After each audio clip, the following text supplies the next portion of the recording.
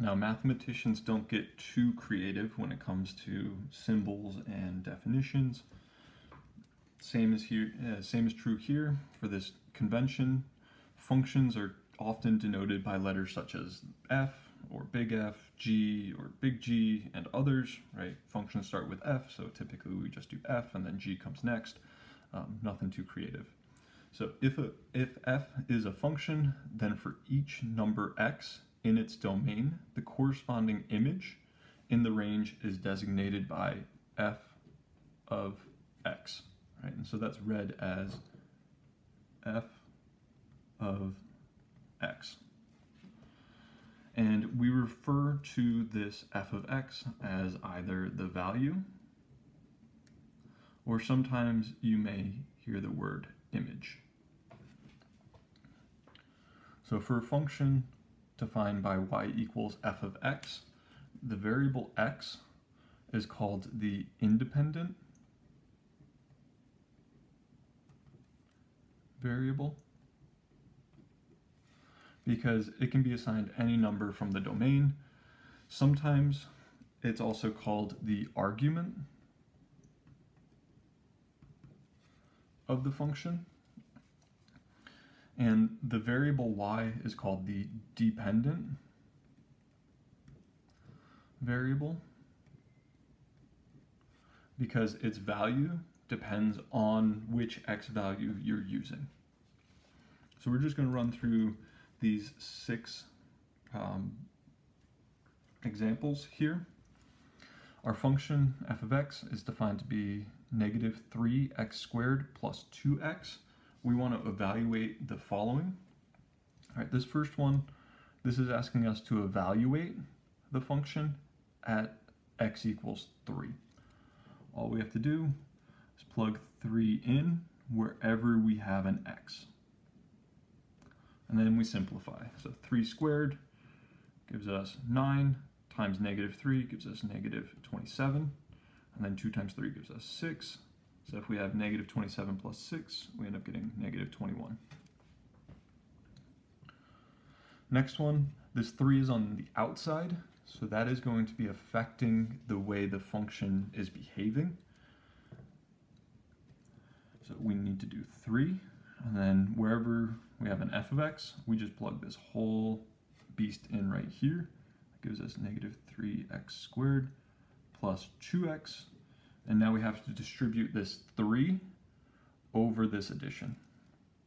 So we get 3 times negative 3x squared, which gives us negative 9x squared, plus then 3 times 2x, which gives us 6x. Next, we want to plug in negative x into the function f. So to do that, we're first going to take the function. Everywhere we have an x, we just put a couple parentheses. And inside the parentheses, we just put in negative x. And we have to be careful about the order of operations. So we need to take care of exponents before we take care of multiplication. Right? If you take negative x and you square it, you end up just getting regular x squared back out. And then you multiply by negative 3. And now, since you have 2 times negative x, you can take that negative out front, and we end up getting negative 3x squared minus 2x. So notice that this changed a lot of stuff in this equation. Over here, we're going to have a negative in front of the function. So we have negative, and then we replace f of x by how it's defined, negative 3x squared plus 2x. And just like we did in the second example, we distribute the negative. So negative 1 times negative 3x squared, negatives cancel out, leaving us with 3x squared. And then we have negative 1 times 2x, which gives us negative 2x. These will become important later in this chapter, where you put a negative either next to the x or right outside the function, because if certain things happen, then the function itself is fairly nice. Let's look at what happens when we plug x plus 3 into the function f. So just like we did for this example, we're just going to rewrite everything with parentheses wherever there was an x up here. So our function is -3 times whatever we have here squared plus 2 times whatever we have there.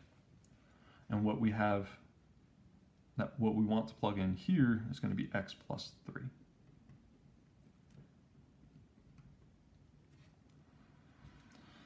This one, not too bad. We're just going to distribute that 2 over the addition. Over here, since we have a binomial, this x plus 3, we have to be careful when we square it. So over here, we're just going to do a little scratch work. We have to FOIL. So this x plus 3 squared really means we take x plus 3 times x plus 3. And in a sense, we do a double distribution. So first we take this x and we distribute to this x plus 3 on the right. We get x squared plus 3x. Then we take this 3 and distribute it into the x plus 3 on the right. And then we go ahead and combine like terms. So anything that has an x squared, just put those together. Anything that has an x, put those together. Anything that doesn't have an x, put those together. So we get x squared plus 6x plus 9. So this right here is the x squared, or sorry, x plus 3 quantity squared. So we're going to substitute that in. And we'll take care of the distribution of the -3 and the 2 all in one shot. So distributing those, we have -3x squared minus 18x minus 27 plus 2x plus 6. Then we just combine like terms. -3x squared. We have -18x plus 2x, which gives us -16x, and then we have -27 plus 6, which gives us -21. And what happens if we plug in 0 into this expression here for x? That goes away, we're left with just -21. And if x was equal to 0, then we're really finding out what is f of 3, which is what we did first and foremost up here. So this -21 right here is intimately tied together with this -21 right here.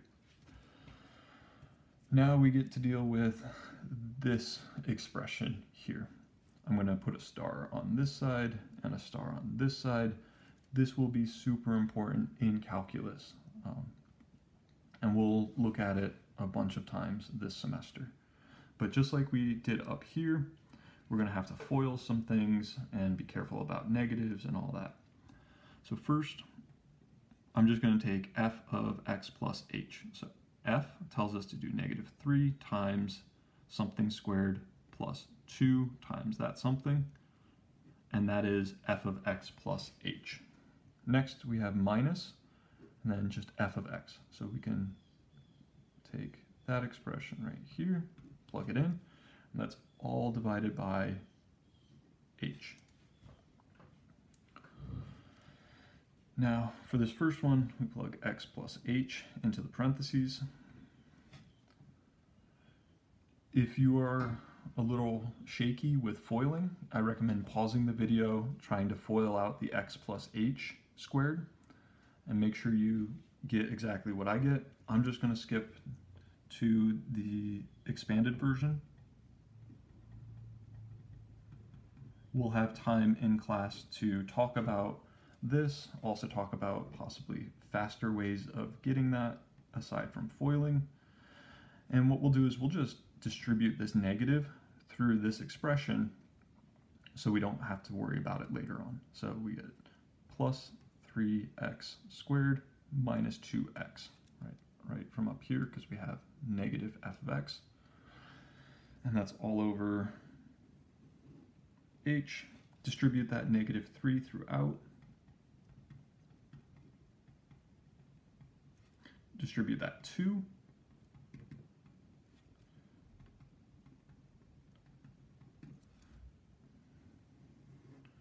And look at how nice that is. Right?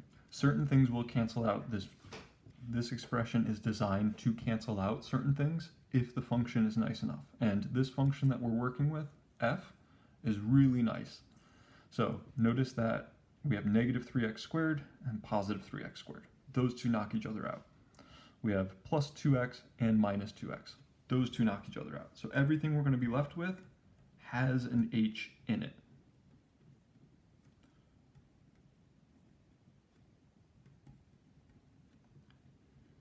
And this function, this expression right here, is designed to do that. Now, everything in the numerator has an h. We have a h in the denominator, and so let's try to cancel it. Just to recall how to cancel this, first we're going to factor out the h from each expression in the numerator.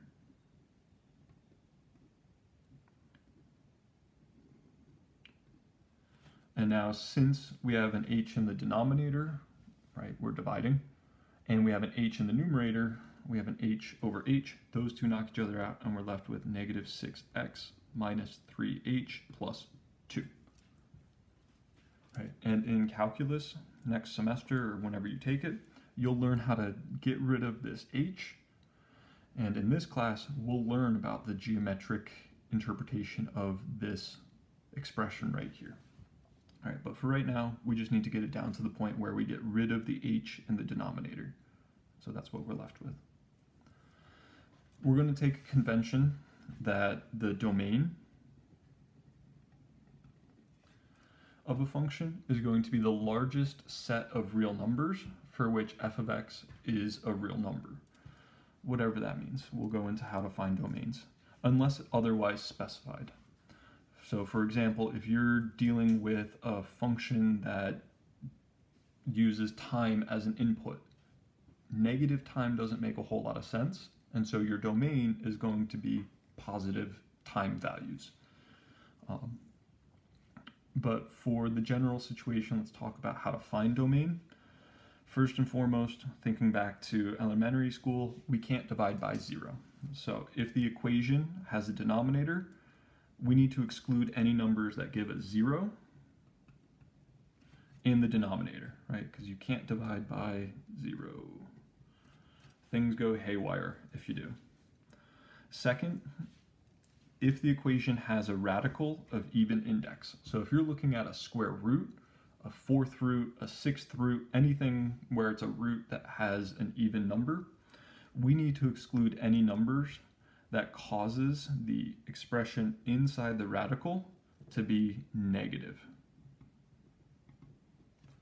Right? We cannot take the square root of a negative number.